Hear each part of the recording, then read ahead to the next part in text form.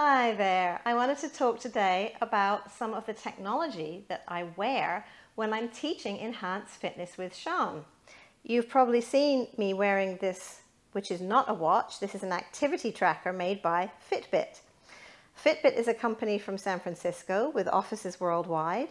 They were founded in 2007 and they now have 1,700 employees. So they make wearable technology, and that's what this is. It's basically technology, a little computer that you can put on and take off. I want to show you a few of their other items, and we'll talk about what they make. So they make smart watches. So let's look at the smart watches, and we can compare them in size. That's the Ionic, and that's the Versa 2. I'm going to put the Versa 2 on. It's slightly larger. I've always worn watches my whole life, and I was very resistant to wearing these kinds of trackers. But I think it's worth seeing what they look like. I find that I've got a very slender wrist, so that's on the larger side for me. But that would be doable. That is the Versa 2. So it comes with a pink strap. And then this is the Ionic. And these are smartwatches, these two larger fellas. And they do something that the other trackers don't do. This one has an inbuilt GPS. And oh, I can't do it up fully. There we go. That's what makes it slightly bigger. So you'll notice this is really more of a man's wear. I find that quite large on my wrist. That's the Ionic. So let me talk about that. Let me take them off and tell you a little bit about them. So these are smartwatches, and smartwatches do a little bit more than activity trackers.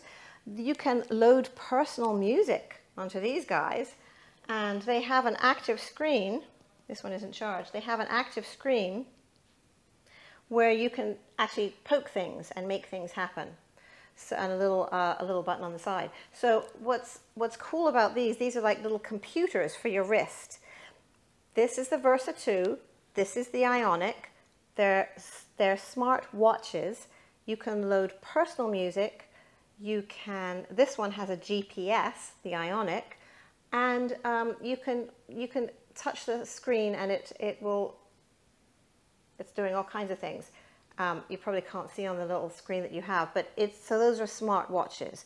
The other thing that they make are these activity trackers. This is a Charge 4, and in all honesty, the strap was actually just from an online retailer. It's not actually Fitbit. So this is the Fitbit. Let's take that off. I'm just showing you how easy it is to take these straps off. Basically, that is the Charge 4. It's a tiny little thing, and it's so easy. You just snap these on.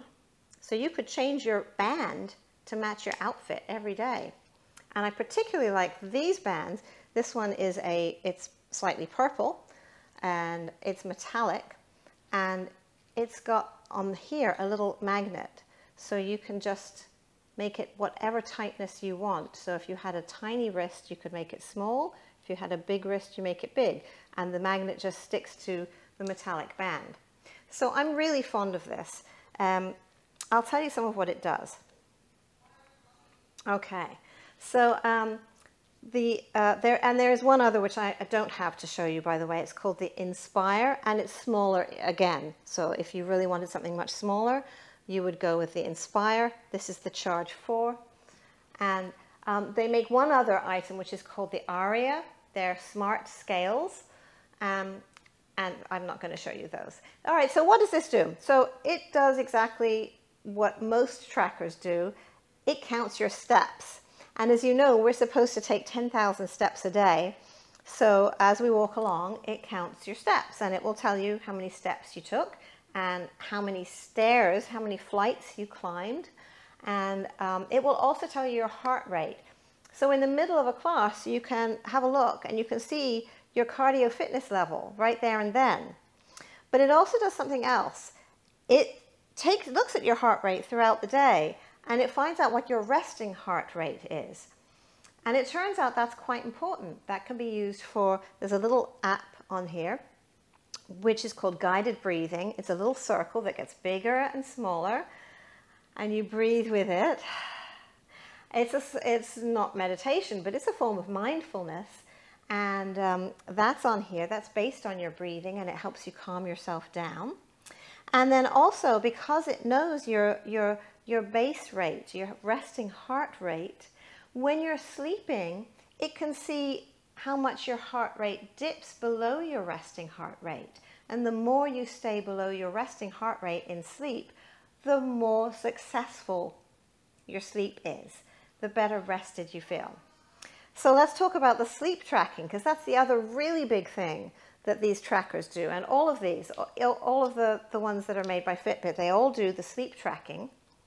It's able to tell by your heart rate while you are sleeping whether you are in light sleep, deep sleep, or REM, rapid eye movement sleep. Now, if you're a sleep expert, you know there are other waves, theta and delta and so on. They keep it simple. So it's just light sleep, deep sleep, and REM. And you get a little graph in the morning showing how you slept and when you were in each of those stages. And of course, if you get up to go to the bathroom, it can tell because the step counter kicks in. So you can see how your sleep is, and why that's really helpful is you can try out different things. So for example, if I've had a glass of wine with dinner, my resting heart rate does not dip as low as it does usually if I have not had any alcohol. And so if my resting heart rate does not dip as low, I don't have as restful sleep. So I've actually learned I drink very little now because I've realized I wasn't sleeping well, and that was why. That my resting heart rate was here, and if I don't drink alcohol, my heart rate generally stays pretty low. If I do drink alcohol, it only dips a little, so it's not as restful. So you can play around with different ideas, figure out if you sleep better in a cold room or a darker room, or wear eye shades or earplugs, and you can hopefully adjust your sleep, but you can see because you have a diagnostic. So you can look on your phone on the Fitbit app in the morning and see how you slept. What else does this do? There's a new concept that it's taken on, which is active zone minutes. We are advised to get 150 active zone minutes per week. That's 2.5 hours.